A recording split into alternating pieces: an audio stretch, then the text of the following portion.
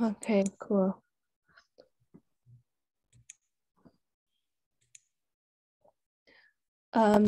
Today's topic is advanced paintings on rice paper.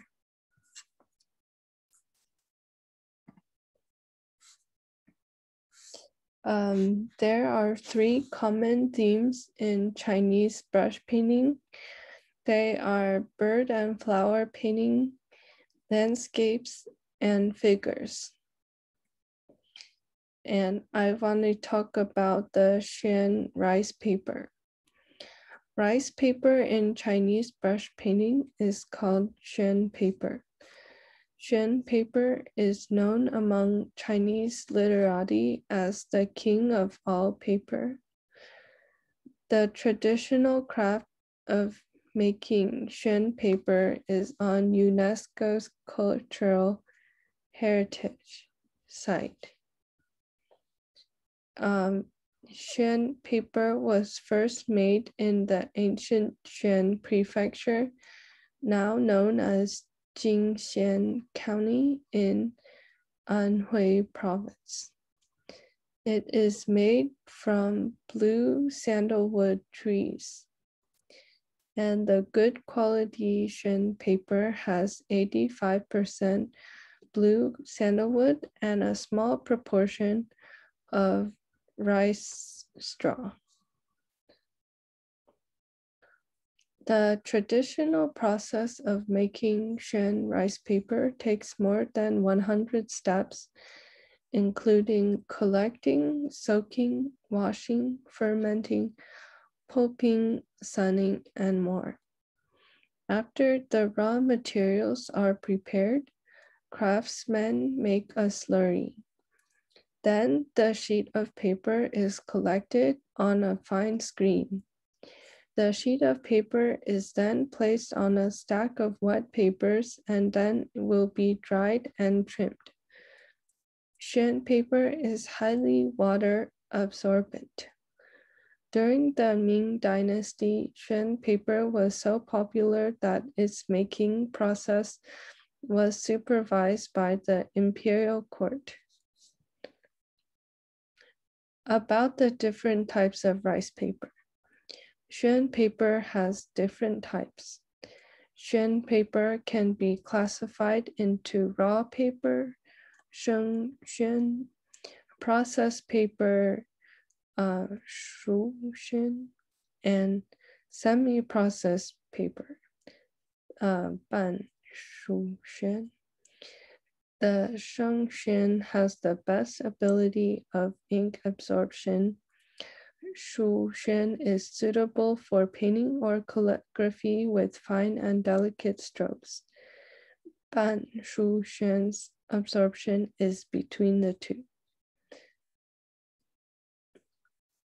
And now I want to introduce a famous Chinese brush painting to look at. This is called the Admonition Scroll. I would like to present these three Chinese brush paintings on silk to look at because they are famous and a good example of Chinese brush painting. This one is also called Admonitions of the Court Instructress. There are 12 scenes present in this painting. This is the introductory scene, which I will present the text in an excerpt later. The Admonition Scroll is one of the earliest examples of a Chinese hand scroll painting.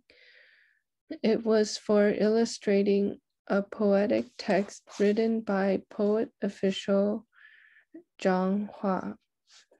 In Admonition Scroll, it was for reprimanding Empress Jia and providing advice to women of the imperial court.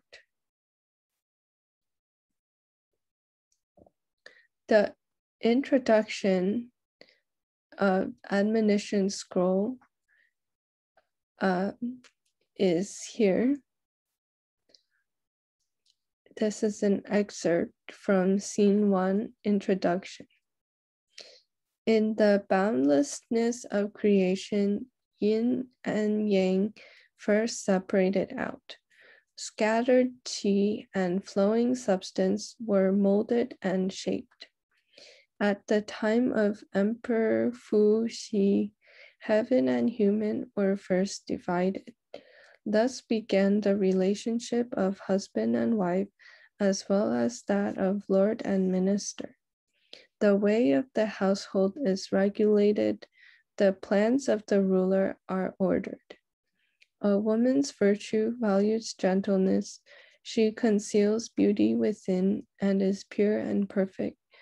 Gentle and meek, virtuous and careful, her proper place is in the chamber. When she gets married, the girl arranges her robes and ties up her apron. Respectfully, she prepares the household meals. Solemn and dignified in bearing, with pure virtue, she gazes up reverently. So this scroll is about illustrating the virtuous actions of women. And I think it has 12 scenes. And this is like from the 11th, scene 11. Scene 11 is called A Lady Reflects Upon Her Conduct. And this is the text that goes with it.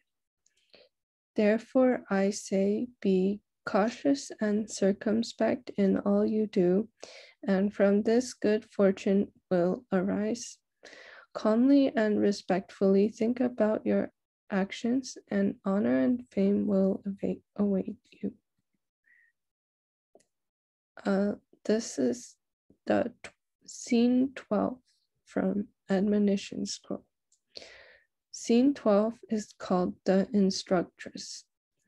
It is the scene where the court instructress is writing down her admonitions on a scroll, head bowed in concentration, while two ladies walk towards her. The instructress in charge of admonitions boldly speaks to all the palace ladies. Yeah, so this is a very famous Chinese brush painting. The artist is Gu Kaizhi. He was a Chinese painter and politician and lived from 344 to 406. He was also a poet and calligrapher. He wrote 3 books about painting theory. There are copies of several silk hand scroll paintings that are attributed to him. One emperor that Gu Kaizhi served under was Huan Xuan, who was an enthusiastic art collector. This is the second famous Chinese brush painting. It's called Court Ladies Adorning Their Hair with Flowers. It illustrates the noble ladies in the Tang Dynasty, and the artist is Zhou Fang. About this painting, it is a classic in Chinese figure painting, showing the lifestyle of 5 noble women. They are in the courtyard as spring turns into summer. And you can get a closer look at this painting on Google Art. Some scholars think that the ladies are painted from the same model. And then also you can note that there is also the custom of making more important figures larger and less important figures smaller. And yeah, once again, it is a classic in Chinese figure painting. And the artist is Zhou Fang. I did it right when he lived. He was a Chinese painter during the Tang Dynasty. His most popular works feature women of the Tang Dynasty. He accepted Zhang Xuan's painting themes and artistic techniques. He lived in the city of Chang'an, which is today Xi'an. He was a famous religious and character painter. Should I add when he lived? I looked it up, but I didn't add it. And the last one. Oh, yeah, you have the year maybe would be easier for Western people to know in what era. I like last artist you had years. Yeah. That's okay. But whenever you have it, you can add. Okay, sorry.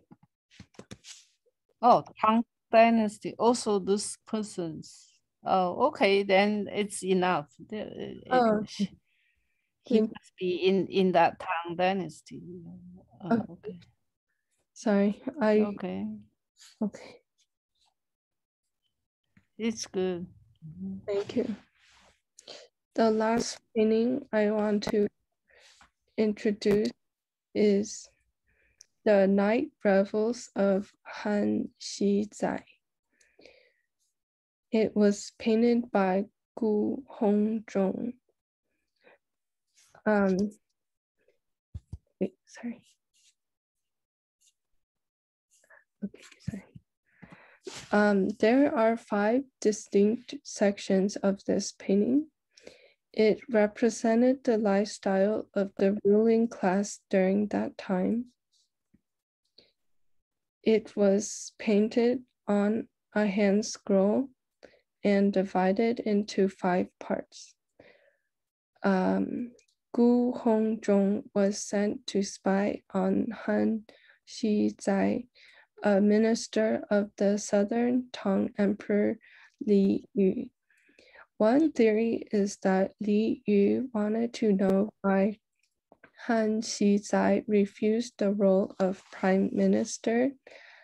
Another theory is that Han Xizai would miss the morning meetings, so he wanted to know why.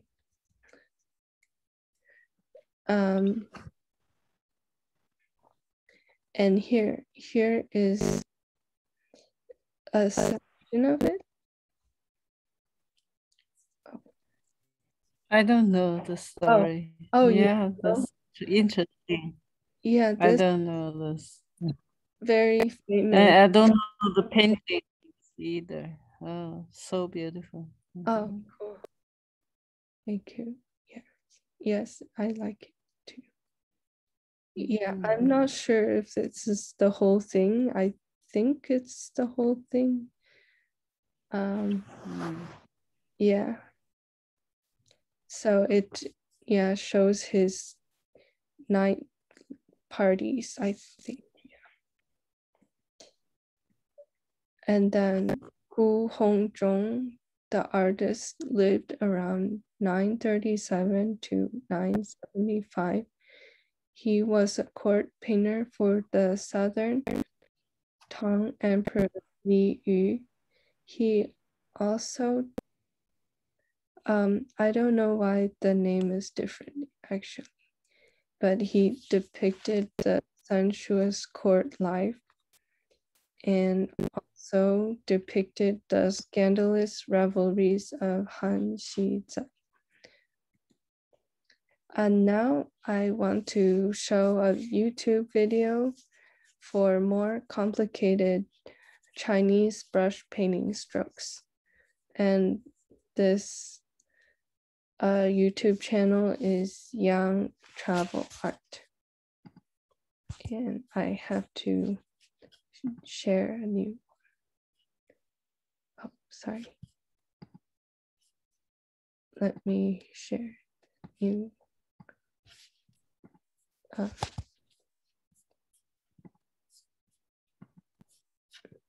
sorry.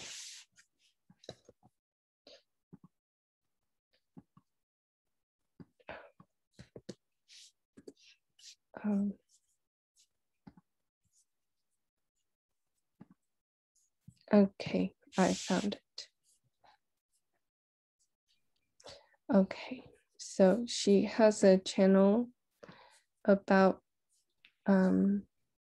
Chinese painting, and she made a video about this Chinese basic strokes. I think it's very useful. Hello, my beautiful artists. What are the 3 principles of brush movement? How about the basic strokes we didn't cover in my last class? Not sure? That's okay, because today we'll find out and practice together.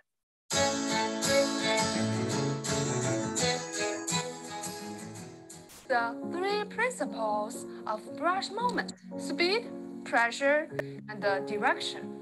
Let's talk about speed first. This is something we should always consider when painting. I will show you why speed matters by comparing strokes at different speeds with the same brush, ink, and paper. Here are 2 oblique strokes, the first one fast and the second one slow. Notice the color of the first stroke.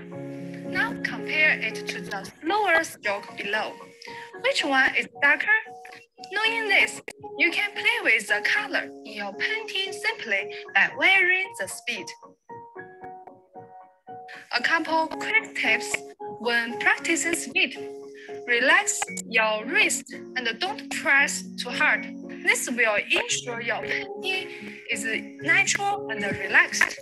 Now then, we understand the speed. Let's take a look at the pressure.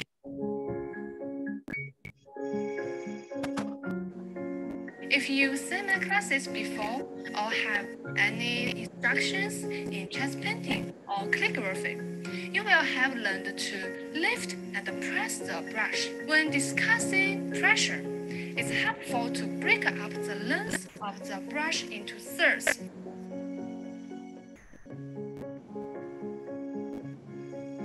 You could press the top third, the top 2/3, or the whole brush in any stroke. Let's compare these amounts of pressure using the same method that we did with speed. 2 strokes with the same brush, ink, and paper. For this first stroke, I only use the top third of the brush. Just using the top third would be considered a lift. Animal, and it's a press. On the second, I use the whole brush. Let's compare. Notice how the top stroke appears blurry on the edges. The second stroke came out more defined and with a darker color.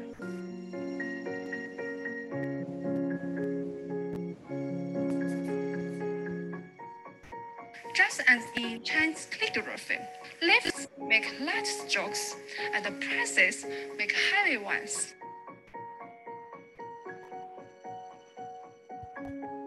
By direction, I really mean changes in direction.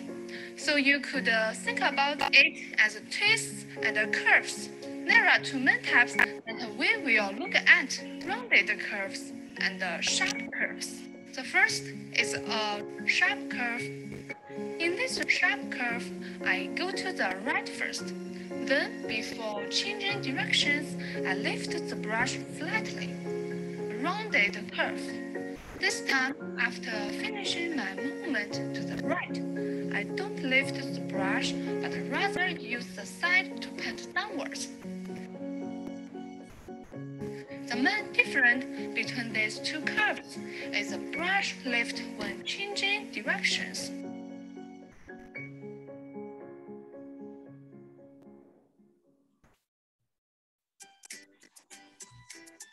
Do these 3 principles make sense? I'm always considering speed, pressure, and the direction when I practice. Okay, now we know how to use the brush better. Let's move on to more basic strokes. The shiver stroke. Remember the upright vertical stroke? In Chinese, it's called 中锋. Use a quick version of this stroke again and again in any direction. With the right amount of pressure and rhythm, you will rub a light, jagged edge into the paper. Pay close attention to the shape of the line. It should not be smooth, but not toothed or curved either. The edges should resemble the dried fibers of a plant. We use this kind of stroke to paint dead trees.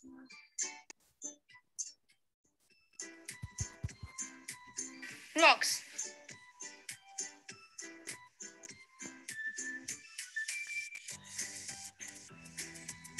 Waves.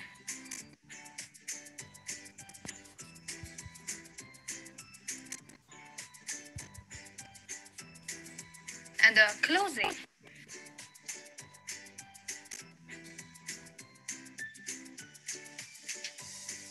Scrub stroke. This stroke is quite similar to the rough stroke. Just like with the rough stroke, slant the brush and load it with white ink. Then make a scrubbing motion on the paper. Notice how there is no white space in between. This is where it differs from the rough stroke. A good use of the scrub stroke is to paint clouds. It makes the clouds look lighter.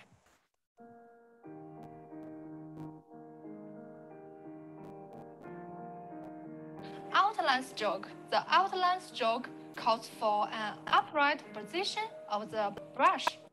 This stroke should be smooth and fluid. They flow like qi in Chinese Kung Fu and with rhythm like in music. I use outline strokes to paint over the pencil sketches in most of my Chinese painting tutorials. They are often used in Gongbi style. Here is an example of outline strokes used to paint a bird in Gongbi style. The outline strokes here make the bird look three-dimensional. Outline strokes are made by lifting, pressing, then lifting. That way, you can vary the width. In Xie Yi style, this stroke is used for natural scenery and figures.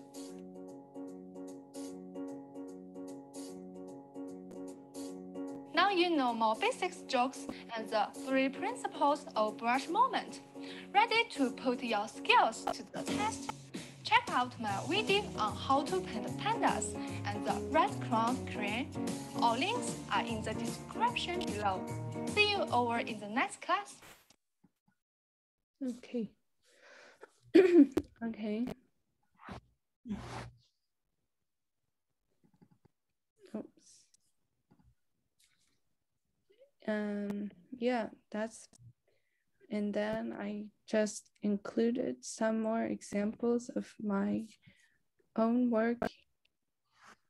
My own work of Chinese brush paintings on rice paper are from when I took the class Lingnan style painting with Anita Yan Wang. I depict the myth of the dragon and the phoenix in my Chinese brush paintings on rice paper. I sometimes combine Chinese brush paintings with Japanese prints. My teacher work is Anita. Her name is Anita Yan Wang, and you can explore her website later. Or we can look at it briefly now.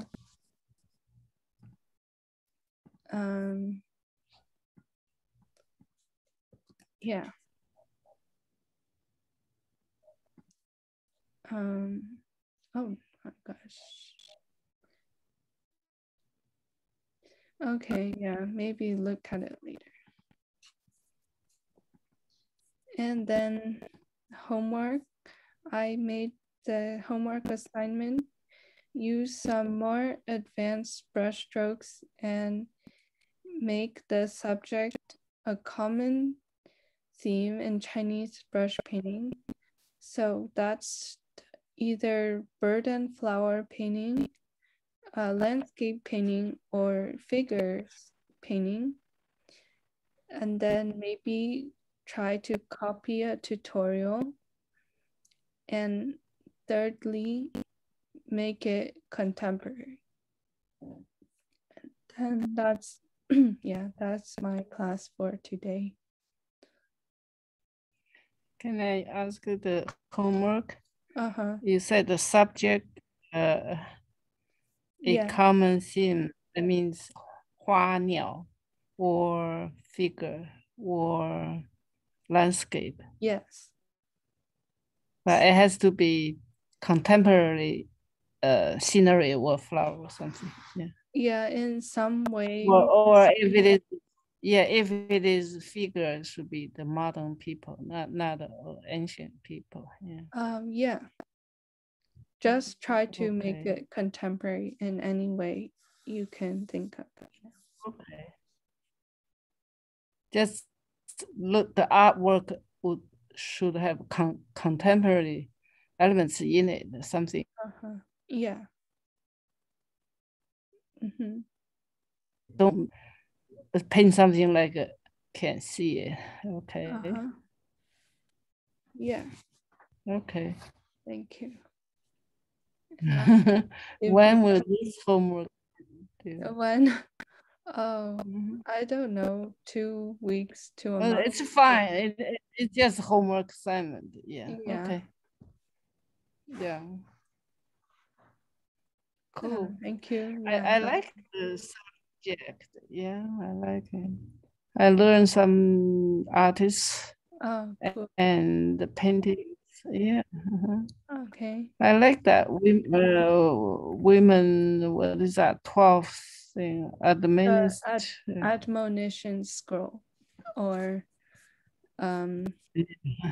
what is the word admonition? What's that meaning? I don't know the vocabulary.